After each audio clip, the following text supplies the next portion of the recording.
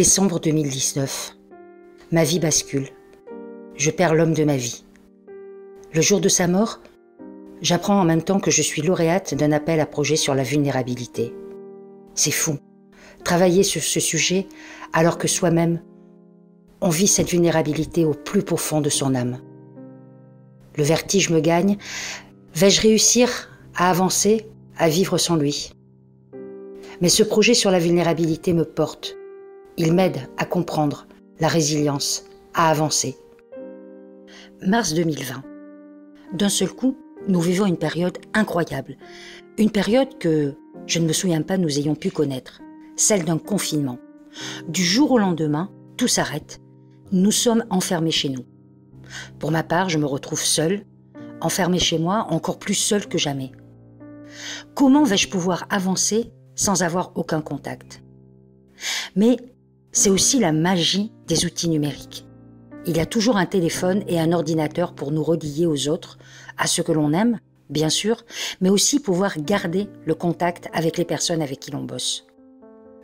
L'équipe avec laquelle je travaille sur mon projet en lien avec la vulnérabilité, qu'entre-temps j'ai décidé d'appeler Clichés, eh bien avec cette équipe incroyable, nous décidons de mener une aventure complètement folle. Celle de réaliser un podcast de 10 épisodes qui va mettre en lumière le pouvoir d'agir de personnes, salariés, étudiants ou bénévoles de la Croix-Rouge qui ont décidé de s'engager pour elles et pour les autres dans cette période de crise sanitaire. Quand je dis qu'une histoire incroyable commence, c'est comment aller à la rencontre de ces personnes alors que l'on ne peut pas sortir de chez nous. On les choisit, on les identifie, on échange avec elles par téléphone et petit à petit, le profil de 10 personnes incroyables apparaît. Pour chacune d'entre elles, nous allons réaliser un épisode. Il va être enregistré à partir de leur téléphone portable et pour ma part, je dois, pour chacune de ces histoires extraordinaires, faites par des personnes ordinaires, comme vous, comme moi, enregistrer l'introduction et la conclusion. Bien sûr, je n'ai pas le matériel nécessaire pour faire ces enregistrements, donc du coup, c'est les moitiés du bord.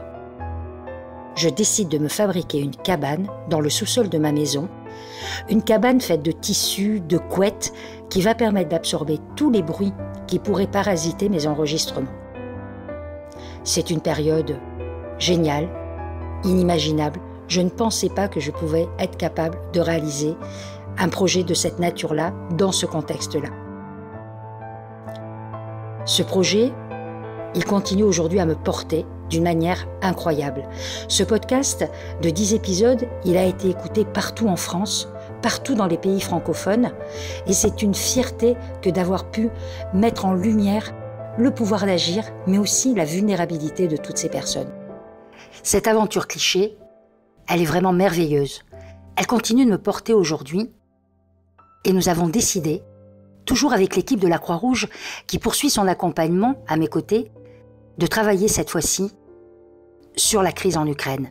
Donner la parole aux personnes qui vivent cette route de la migration, qui sont obligées de quitter leur domicile pour aller vers un ailleurs qu'ils ne connaissent pas, mais pour donner aussi la parole à toutes les personnes qui les accompagnent, toutes ces personnes qui ont décidé, encore une fois, d'enclencher leur pouvoir d'agir pour pouvoir les accompagner.